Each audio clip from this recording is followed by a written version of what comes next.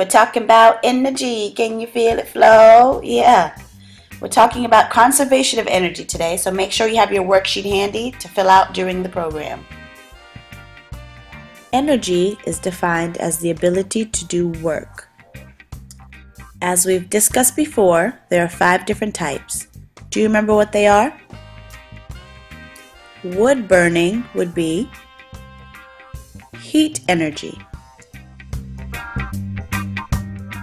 The sun gives us solar energy. The energy stored in a battery would be considered chemical energy. Anything we plug into a socket would be considered electrical energy. And energy in motion, like riding a bike, would be considered mechanical energy. Mechanical energy can either be potential or kinetic. Potential energy is stored, while kinetic energy is due to motion. While I ride up the hill, it is kinetic because I'm moving. There comes a point where I change direction, which is potential energy. Then, when I go down the hill, it's kinetic again. So as you can see, energy can change from one form to the next. The law of conservation of matter states that energy can neither be created or destroyed. It can only be transformed from one form to the other. Can you determine which energy transformations are taking place? For example, water flows downstream and stops at a dam. That would be an example of kinetic to potential energy. The water was moving, which is kinetic, and it stops at the dam, which is potential. However, it could overflow at any time, which would make it kinetic energy again. Pause the video now and take a couple of minutes to fill out number 5A, B, C, D, and E on your worksheet. Press play to check your answers once you are through.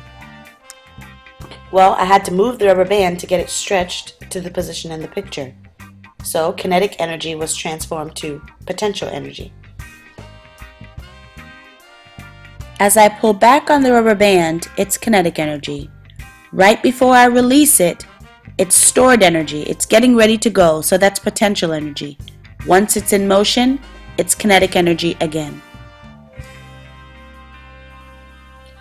In order to get the book on the shelf, I had to move.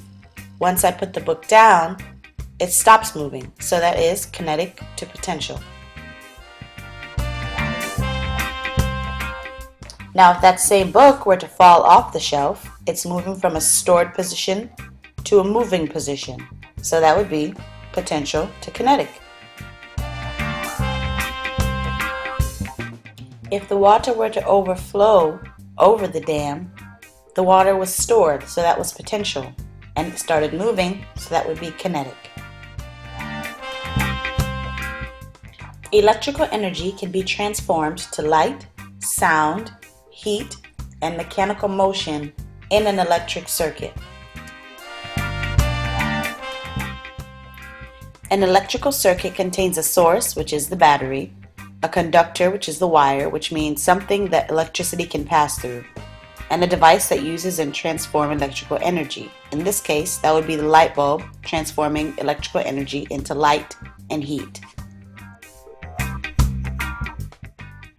All these parts must be connected in a complete, unbroken path in order for energy transformations to take place. If one piece is missing, there will be no light in the bulb.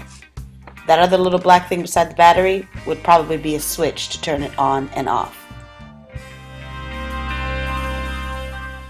So, what are some of the sources of electrical energy? Meaning, where can we get electricity from?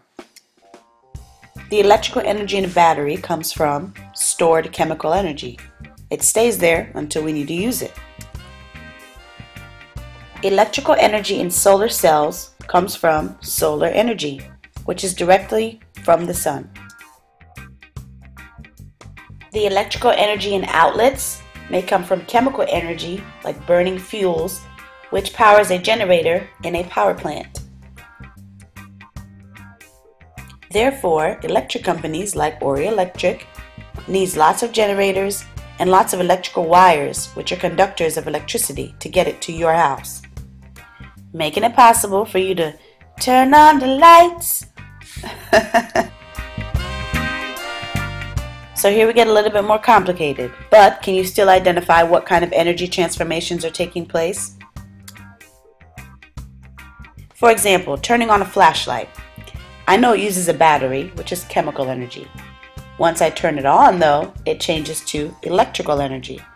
That electrical energy is then transformed to light, and if I leave the flashlight on too long, it gets hot, so it's transformed to heat as well.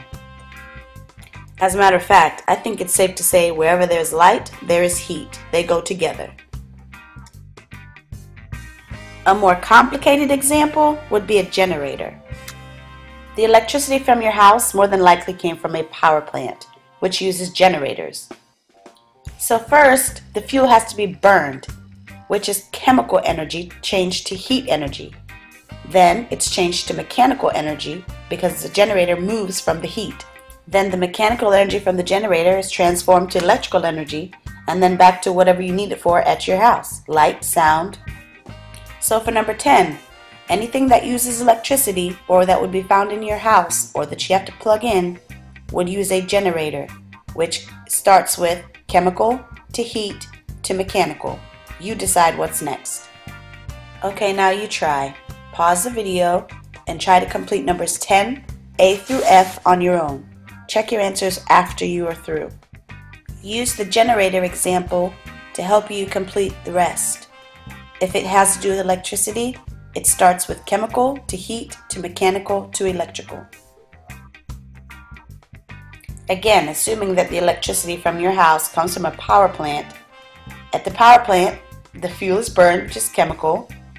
It gives off heat, which moves the generator, which is mechanical. And then the generator changes the electricity into light and heat. So remember, if I had to plug it in, more than likely it came from a power plant. So chemical to heat to mechanical to electrical, but this time electrical energy is being transformed to sound. Doorbells run off of electricity as well. So once again, where did that electricity come from?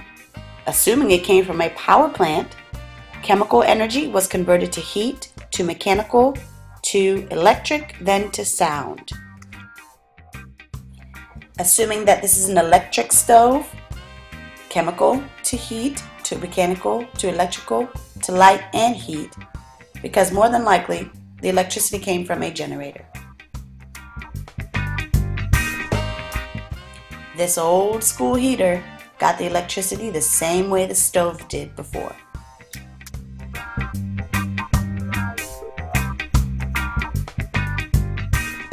An electrical fan got its electricity from the same way all the others did. Chemical energy to heat energy to mechanical energy to electrical energy.